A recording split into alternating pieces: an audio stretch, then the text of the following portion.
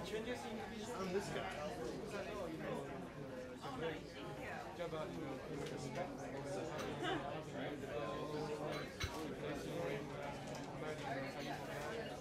My name is Maz too.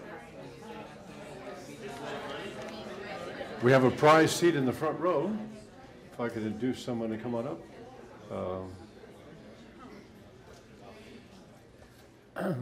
Good evening and welcome. I'm Warren Hogue, IPI's Senior Advisor for External Relations, and I'm happy to welcome you to this Distinguished Author Series event featuring Seyed Hossein Mousavian, the author of Iran and the United States, an insider's view on the failed past and the road to peace.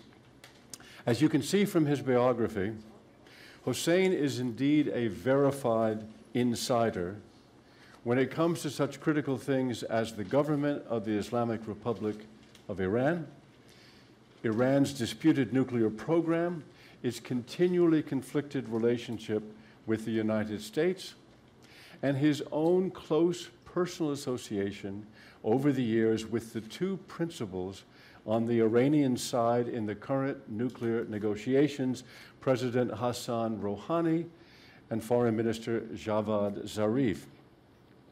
This makes Hossein a perfect guest for IPI tonight because this is a tantalizing moment in the history of relations between Iran and the United States, the subject of his book. The two countries have been sworn enemies for the past 35 years, but as many people, including notably Henry Kissinger, have pointed out, they are also two countries that have much in common, tremendous influence, and some parallel interests despite their profound differences. The current round of talks between the P5+1 and Iran began with the preliminary agreement reached in November, in which Iran froze its nuclear program and diluted some of its most potent uranium fuel in return for several $1 billion in sanctions relief. The deadline for the agreement is July 20th, a little more than 3 weeks from now, though there is an allowance for up to 6 months more if they don't meet the July date. Though there are still significant outstanding disagreements over the details of an accord, there has been uninterrupted progress in achieving confidence-building measures since November, and there is intense interest on both sides in trying to make the date. Now, of great significance is that the presidents of both countries both want this deal.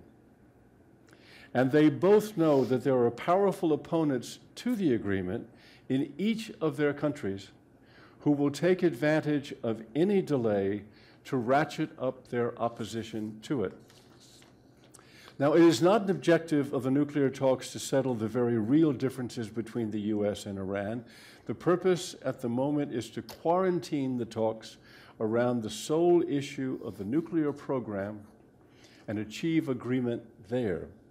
Now, if that should happen, one can imagine a situation where the U.S. and Iran cease being implacable enemies and instead become rivals, intense rivals, who may be able to cooperate on issues where competing national interests converge. The common analogies being invoked are the U.S. and China and the U.S. and Russia. That's why I used the word tantalizing at the outset. This relationship has been marked by deep and recurring distrust on both sides, and the result has been a breakdown in relations between the United States and Iran that has lasted longer than the breakdown between China and the U.S. did. Building trust is elusive, particularly if one side doesn't understand what the other side thinks and why it does. That is the value of this book. And I can think of no better person to explain the Iranian viewpoint to a Western audience than Hossein Mousavian, who not only was at the center of so many events that propelled the breakdown, but who did his undergraduate studies in this country and who for the past 5 years has been doing research and teaching at Princeton and Track 2 diplomacy between Iran and the United States. I can highly recommend his book, and it is for sale at the door. And I should tell you, it's proved to be so popular that we've had to send out just now to the publisher to get some more in. And Hossein will link her a bit at the end to sign copies and chat with you. Hossein was here 2 years ago to discuss his first book, and I'm delighted to have him back at IPI, particularly, as I have said, at this potentially propitious moment for our two countries. Hossein, welcome, and the floor is yours. Thank you. First of all, I would like to extend my gratitude to Warren and his colleagues at IPI arranging this event. As you know, I came to US mid-1970s and left the US just some weeks before the victory of Islamic Revolution 1979. And I came back again 2009, actually 30 years later. In these 3 decades, I had an opportunity to be engaged in major events and occasions related to problems between Iran and the West, from hostage-taking crisis in Lebanon 1988, 1989, to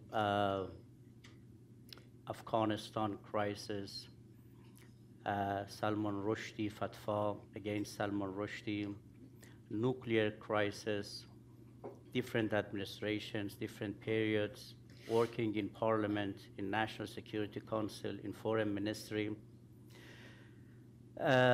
Most of the time I spent on problems, relations between Iran and the West. I was 7 years in Germany as ambassador, and it gave me a great opportunity to discuss with Europeans. That time we had critical dialogues. The differences on human rights, on terrorism, on weapons of mass destruction, on peace process, Israel, Hezbollah, all of the issues with the Europeans. Officially, unofficially, with journalists, scholars, officials. And when I came back 2009 to the US, it was completely different because I didn't have official hat, access to tens or hundreds of American foreign policy experts, think tanks, journalists, to sit with them and to discuss very, very openly, sincerely, frankly, the disputes, problems between Iran and the US. Definitely these 4 or 5 years gave me great understanding about the American perception, how Americans view the Iranian policy, Iranian foreign policy making system, and the disputes between Iran and the US.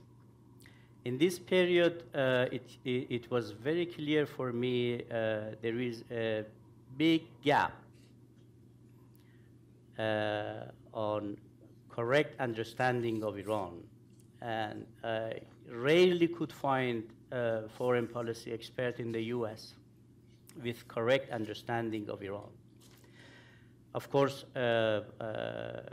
no one can blame anyone because, first of all, we have had no relation during 35 years. And there has been no exchange between scholars, journalists, and academics, Iranians and Americans. That's why I felt I'm perhaps in a unique position, knowing the US, living about 9 years in the US, over 3 decades in Iranian policy-making system, to write a book about the relation between Iran and the US. Tehran and Washington have experienced one of the most dysfunctional relations, if not the most